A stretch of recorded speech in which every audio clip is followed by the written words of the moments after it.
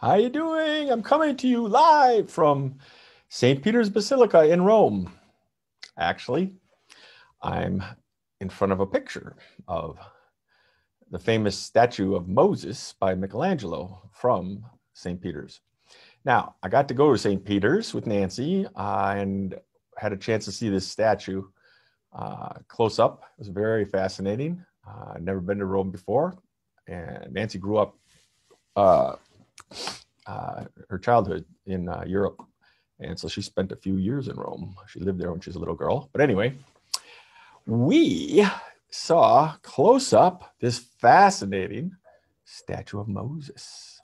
Now, I'd seen that statue my whole life. And the thing that always kind of weirded me out is, why does he have horns? That really looks bizarre. I mean, is he like a devil or something? Or, you know, cartoon character with horns?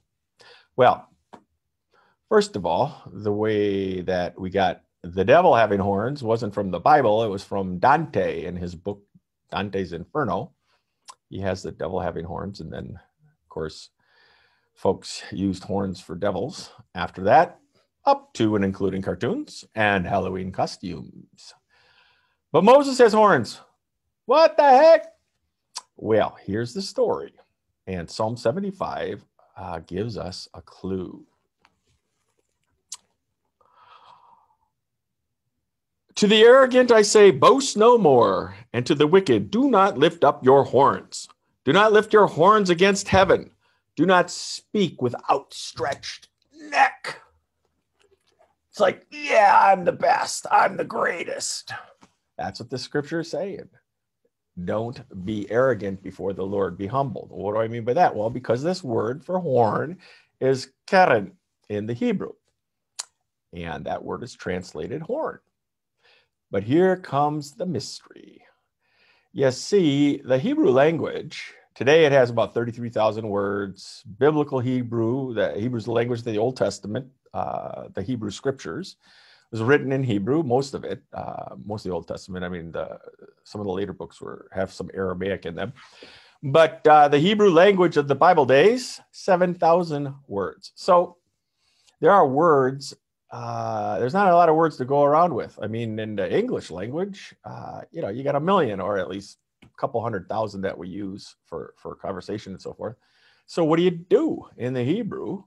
Well, you have words that are the same exact word that have different meanings depending on the context. Now, the most famous one in the Hebrew would be ruach. Ruach means spirit. It also means wind, and it also means breath.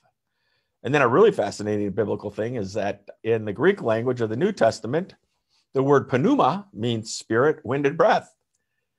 And I can't figure that one out. I think that's the miracle of scripture, right?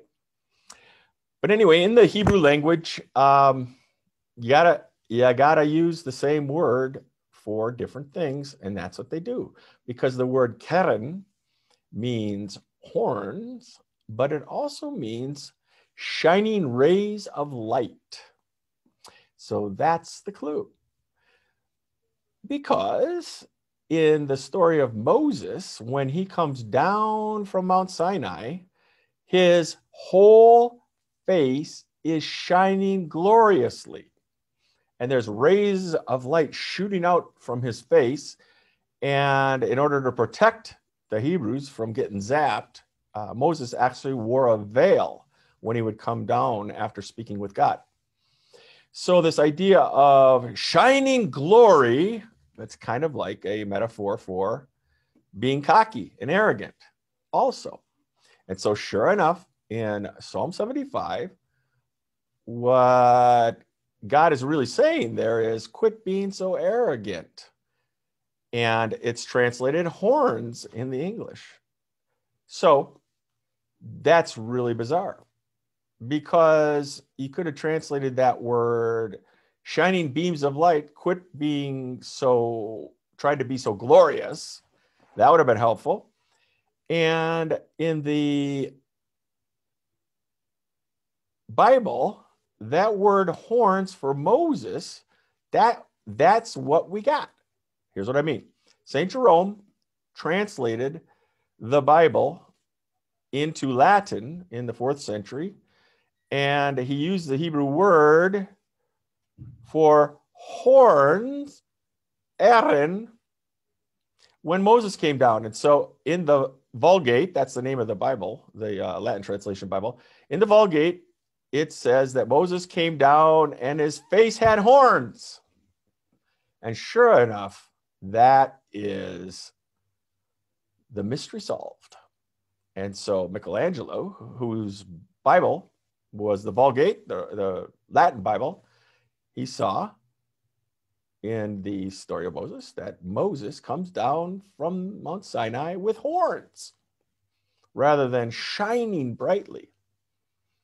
Now, I would be terrified if Moses started zapping me with those, with those rays of light. But I'd also be terrified if he was like, hey, and came at me with his horns. Either way.